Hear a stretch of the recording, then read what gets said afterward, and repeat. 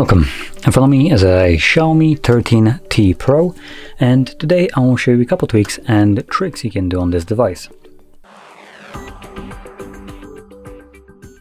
So starting off, let's open up our settings and we're going to begin by navigating into the display.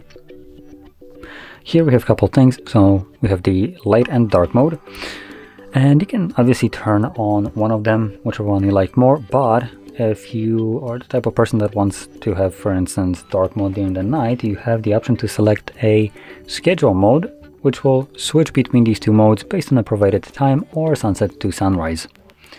So obviously giving you the best of both worlds alternative here, I would argue. Now moving on a little bit further down, we have the color scheme, and every device basically comes with a vivid mode enabled, which saturates the color a little bit too far in my opinion. I am personally a fan of more toned down colors, so something like original, or yeah, I think original will be the best one here. Boy, are they like not much different. So here you don't really have much of a difference between them. I'm still gonna stick with the original colors, restored standard colors of screen content with color calibration. So this would imply that this mode is also color calibrated. Not sure how correct it is, to what extent it's calibrated, so can't really vouch for it. Something that you'd need to check out if you have the little tool to check it out. I don't, but still it's a little bit more toned down, so I'm gonna stick with that one. And moving a little bit further down, or one spot further, is the refresh rate, and it's set to default, but we also have a custom. Now default actually isn't 60, it's 120 with a variation of 60.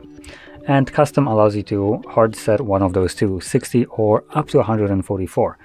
Now that being said, up to 144 still includes 60.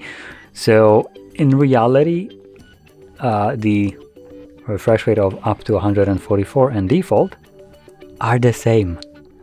These two options are exactly the same. Kind of begs the question, why are they separated into like two different options, giving the illusion that you have more choices.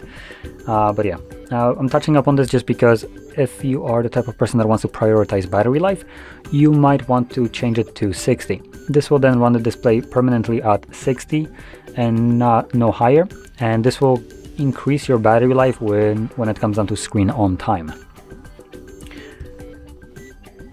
Now moving on into another option, by scrolling all the way down, we have this blue text, control center and status bar, and here we have something that I personally find useful, which is the notch in individual apps.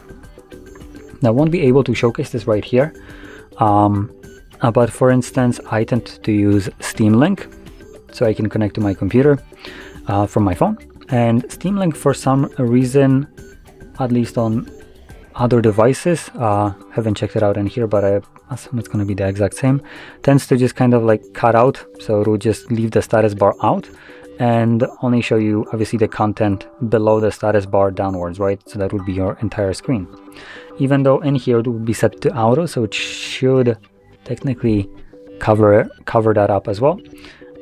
It doesn't, at least not from my experience. So if you experience some kind of applications where they just ignore your status bar, don't really go over it, even though there should be full screen, completely full screen without showing you the status bar, you might want to navigate in here, find the said application, and then change it from auto to always, actually not always show notch, but the other one. And this would show you, should remove the notch, or well, not remove the notch, remove the status bar from whatever it's trying to be full screened. Now moving on into another option, it's going to be the drawer mode, which this device doesn't actually come by default with enabled.